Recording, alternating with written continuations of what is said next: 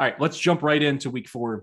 We got our best bet segment back, one pick each in this spot because the board was not enticing to say the least.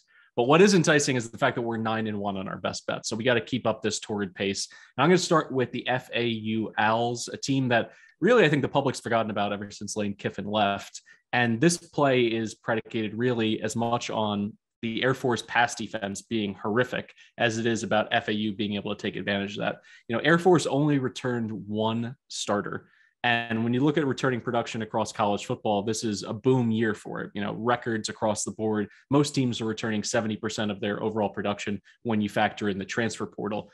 The service academies were not beneficiaries, obviously, of the transfer portal. And I think that's already been clear with the way that the Falcons are playing. In their last game against Utah State, I will add a Utah State team that was playing musical chairs at quarterback. They gave up 448 yards through the air, 9 yards per attempt, and 5 touchdowns in that spot. So when I look at the FAU Owls, can they take advantage of that? N'Kosi Perry ends up winning a quarterback battle in the fall. He's looked really strong. LeJontay Wester, a freshman wide receiver, has just been killing it the last 2 weeks, over 100 yards in each game, multiple touchdowns.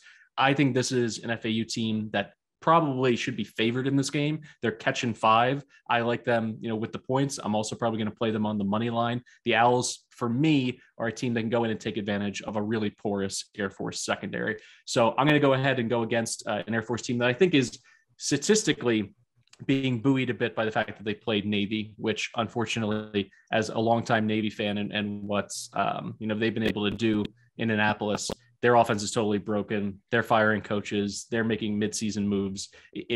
I won't even throw in a sinking ship analogy, but we all know what's going on with Navy. Air Force was able to take advantage of that, hold them to 3 points. I think that puts a little lipstick on their statistical resume because really Air Force, I think, is in for a world of hurt in this game against the Owls. What's your best bet here to pair up in week 4? For my best bet, like you said, I don't like the card this week. It was hard to find plays that really jumped out at me. So when in doubt, let's go with Old Faithful. I'm going back to my beloved Buffalo Bulls, minus 13.5 at Old Dominion. I looked this up. I had to look it up 3 times because I still don't even know if it's correct. But the page I was looking at has Buffalo ranked first in the country in offensive success rate. So credit to the Bulls. That's kind of what they do. They're not explosive. They're not flashy. They're just efficient. They're 26th in the nation with rushing yards. They're expected to be very Kevin Marks heavy. But, they rotate 3 backs now with McDuffie and Cook Jr. All of them are averaging over 4 yards per carry. They had a 61.7% success rate on rushing plays against Coastal Carolina, who is a much better defense than Old Dominion's. Kyle Van Treese has been there for 6 years. He's the quintessential, efficient quarterback. He completed 60% of his passes, 7.3 yards per attempt in his career. And on the other side, Old Dominion, I kind of hate this pick because I'm a Penn State guy, so I love Ricky Ronnie, and I think he's going to be very good there. But that team is still young. They opted out, obviously, last year.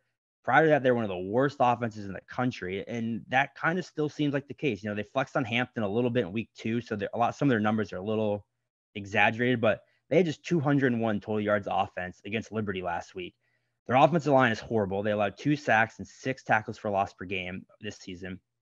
And Buffalo has a really good defensive front. Taylor Riggins is going to be able to get in that backfield. DJ Mack has kind of won the starting quarterback job, and he has not looked good. He's completed just 50% of his passes, 3 touchdowns, 3 picks. I think Buffalo's defense is good enough to shut him down. They still have that kind of Lance Leipold attitude where they just want to run the ball, play defense, and, efficient passing. And they're doing that. So I'll lay the 13.5 with Buffalo over Old Dominion. I like that play a lot, to be honest. I do like the fact that it's Taylor Riggins. Reminds me of Tim Riggins, and the actor Taylor Kitsch, I believe, played him on Friday Night Lights. So, What's not to love about clear eyes, full hearts, can't lose in that spot.